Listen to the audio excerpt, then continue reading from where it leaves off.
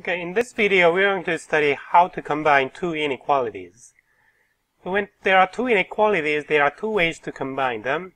Either we use or we use and.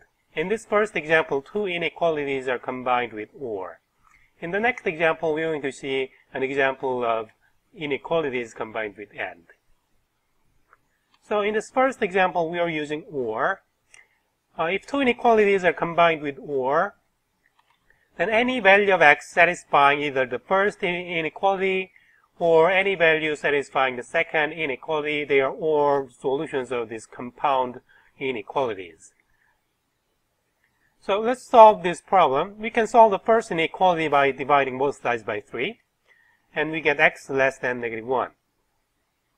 And if we subtract 1 from both sides of the second inequality, we get x greater than or equal to 4. We can draw the solutions on the number line. The solutions of the first inequality is the solutions less than -1. And the solutions of the second inequality are the numbers greater than or equal to 4.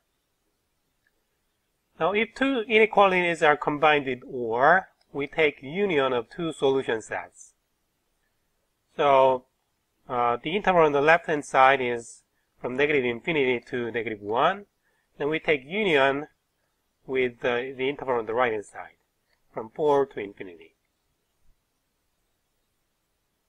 So two intervals together, they make this solution set. Okay, here is the second example.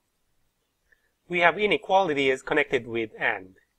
For this type of inequality, a solution must be a number satisfying both inequalities. If it satisfies just one of them, it's not a solution. So let's solve the first inequality. Let's figure out which numbers satisfy the first inequality. So we're going to divide both sides by -2. Because we're dividing by a negative number, we have to change the direction of the inequality. And we have x greater than 2. For the second inequality, we subtract 5, and we have x less than 7. Okay, now let's draw the solutions on the number line. X greater than 2, those are the numbers on the right side of 2. And x less than 7, those are the numbers on the left-hand side of 7. Now, we take the intersection. If the connective is and, we take intersection of two solutions. Because the intersection is basically the common area of two intervals. In this case, the interval between 2 and 7. And the numbers between 2 and 7 satisfy both inequalities, so they are the solutions. In interval notation, we write it as parentheses 2, 7.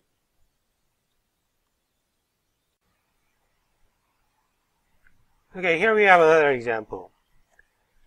This is two inequalities connected with and. And this is shorthand form. So 3 less than or equal to -2x plus 1. This is one of the inequalities. And -2x plus 1 less than or equal to 7. And this is another inequality. And these two are connected with and and is hidden in this form. Now we can solve these two inequalities at the same time.